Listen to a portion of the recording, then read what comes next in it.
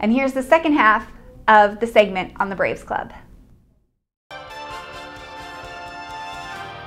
The electronic newsletter, we try to keep it fresh every year and add some new features each year.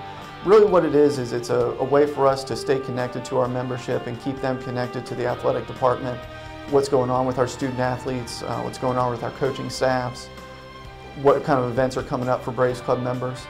We have a news segment which is a Q&A with our new athletic director, Dick Christie. People who receive the newsletter can email a question back, and then we choose one question from those that were emailed back, and he answers it, and then it's in the next month's edition that comes out. We also have what probably is the biggest draw for people when they read it is a quick Q&A with a male and female student athlete, and it's just fun questions. You know, what's your favorite food? What's your favorite place to dine on campus? Your favorite movie? What's your dream destination, vacation? Those kinds of things, as well as some things that have some real, deep meaning. How do you give back to the UNCP community and the community at large? And what's your favorite moment as a Brave? And when I put those together, it really is fun to read the responses that we get from the student athletes. And everyone is unique, and everyone really has a different perspective on things. And I think when they get that newsletter, that's one of the things they enjoy the most, is being able to read what our student athletes' interests are, and it gives them kind of an inside look.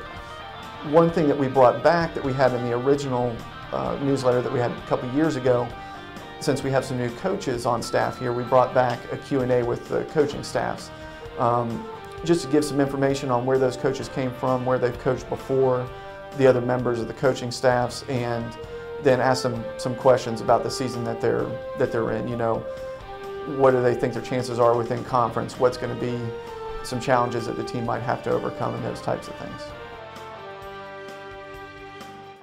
I think it's hard to zero in on one single student athlete that the Braves Club has helped, because it helps so many. I would say that just again, the record performances that we're having both in academics and athletics is a testament to the investment that our Braves Club members make in the General Scholarship Fund. We put a record number of student athletes on the PVC Presidential Honor Roll this past spring. We've won 2 PVC Presidential Scholarship Awards, showing that we outperformed the general student body on campus 2 years consecutively.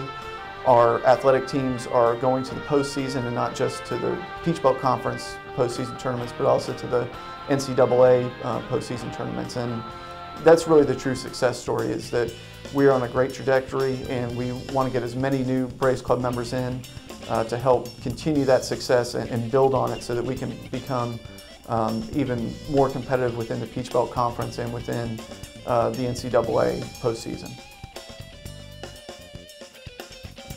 Hi, I'm Dick Christie. I'm Director of Athletics here at UNC Pembroke.